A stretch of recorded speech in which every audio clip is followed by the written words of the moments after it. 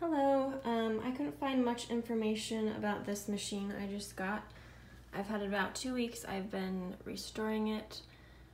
It's a Pegasus EXT 3216-03/233.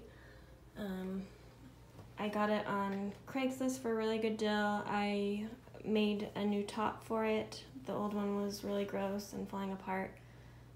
So I used 3/4 inch plywood and glued 2 layers together, and I made this so it has a really nice hinge and it opens easy.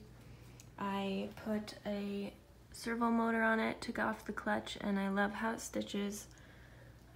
I replaced the oil filter. I'll tell you later how I did that.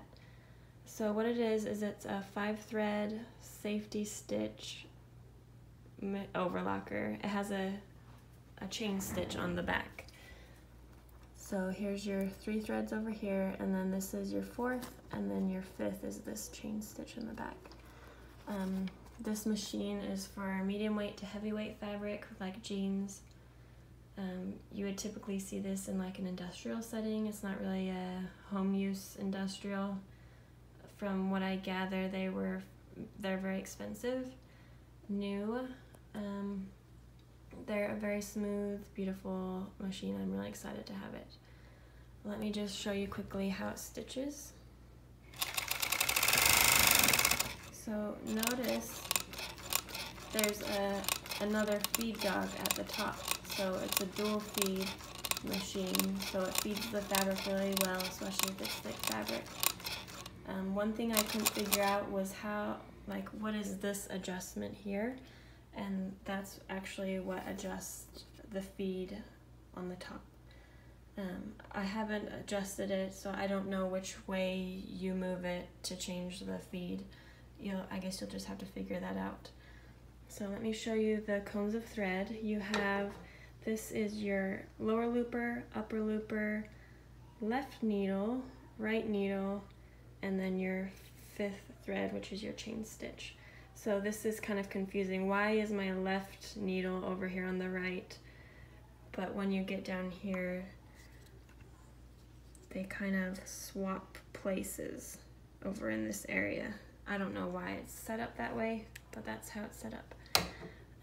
Another thing about this machine is it actually has differential feed, meaning it has 2 sets of feed dogs underneath. You can't see them here, but this is how you change the differential feed, this little black knob here.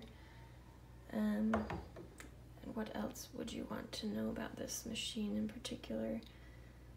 The 5th thread, it comes down this tube on the back side of the machine, down through this other tube, and then you open this up, and it comes through here and through a 3rd looper right there. The threading actually isn't that difficult at all. It has this thread guide here. So this is for your 5th thread, and you can see those tubes there in the back. Your lower looper, upper looper, left needle, right needle. And I actually did try to leave out the 5th thread just to see what it does, and it obviously won't stitch the stitch there on the left. So I actually took out the left thread needle, and it just sewed this stitch here on the right, which was awesome. So you could do just 3 threads if you wanted, if you didn't want this safety stitch. To change the stitch length, there's a button here. You press that in while you're turning the hand wheel. You turn it in the direction of this arrow, and you can feel it engaging. And I can't remember if you turn it the opposite way or keep turning with the arrow to change the stitch length. I messed around with it a little bit, but I couldn't tell you for sure. To change the oil, in a regular factory setting, you might change it every 6 months. That's what it says on the back for the oil filter. But if you're just using it for home use, not using it that much, I don't know how often you would need to do it, maybe a year or even 2. To do that, you need to take the machine out of the table and there's an oil plug here.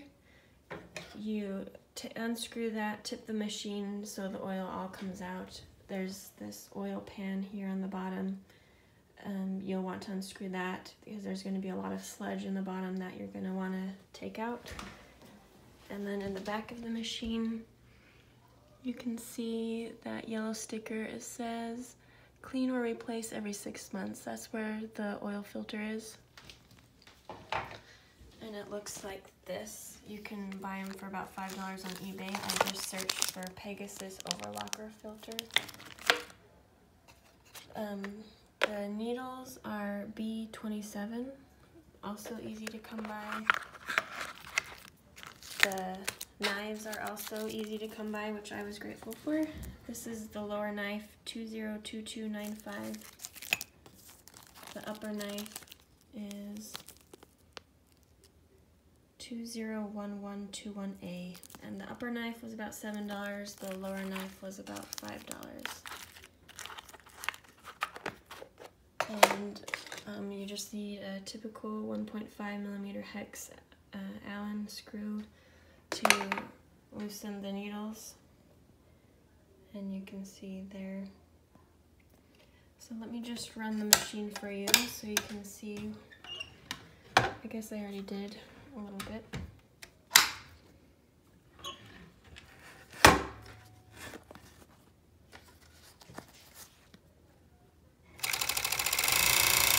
Oh, another thing, for the oil, you put it in here. You can see this little clear bubble. You need to see the oil splashing or bubbling in there when you're running the machine. That's what I read a few places.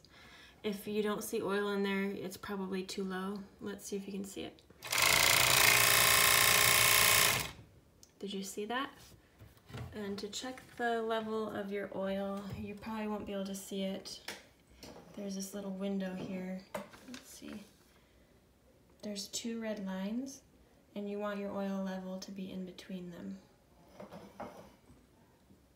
So I think that's that for this machine. It's very easy to thread, very smooth. I love it. It's way better than my domestic cheap plastic serger. If you have any questions, feel free to ask.